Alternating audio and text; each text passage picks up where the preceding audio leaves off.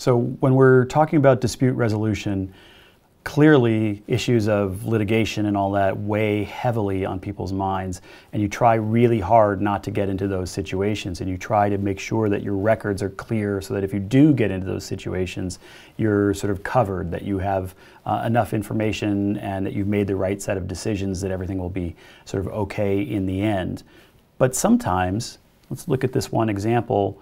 While the contracts are there in part to protect you, that's one of the reasons that you have a contract. Partly it's there just to clarify what everybody's roles are and who's doing what and what the nature of the project is.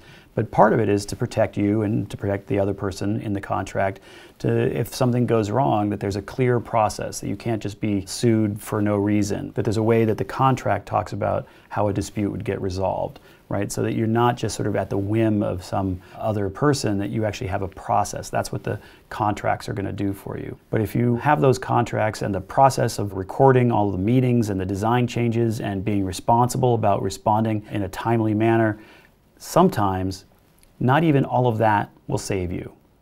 So you can do everything right and still end up in litigation. It's just the nature of construction sometimes. Certain things just fall in a bad way and things go wrong. And so you can actually have a bad situation even if you've tried to do everything as the best you can. So what do you do in those situations? Like what's the way to not have that happen?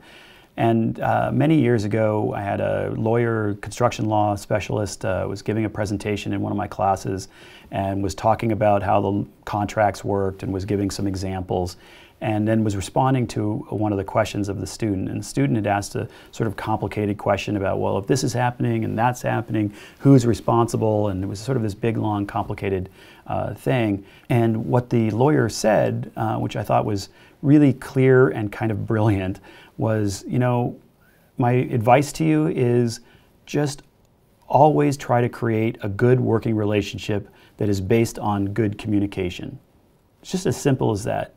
If you have a good working relationship and everybody's issues are clearly being stated and you understand their issues and everybody else understands their issues and those issues are being communicated clearly and everybody knows the process, they expect how it's going to work, you tell them what's going to happen, and then that happens, you kind of make sure that everything is rolling along and that everybody is pleased to be part of the process because you have a good working relationship, that is going to take care of 90% of the issues that you have out on the field. That the vast majority of litigation and really problematic arbitration and mediation projects come from situations where there's just really bad blood, where there's people are acting badly, they're not communicating well, the drawings are messy, the site was messy, the relationships weren't clear, that there wasn't a process that was clearly laid out for everybody so that they know where they fit in, they understand what their role is.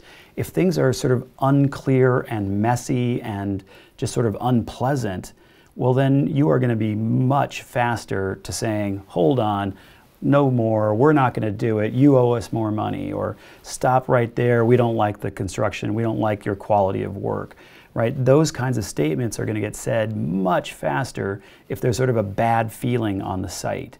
If there's a good feeling on the site, if people are clear about what their roles are, and people are happy to be there, and there's a sense of that we're all on the same team trying to get this project done, in those situations, as cliched and ridiculous as that sounds, in those situations you are much less likely to have any litigation or even mediation type problems because you're able to work it out in the field, in the negotiation.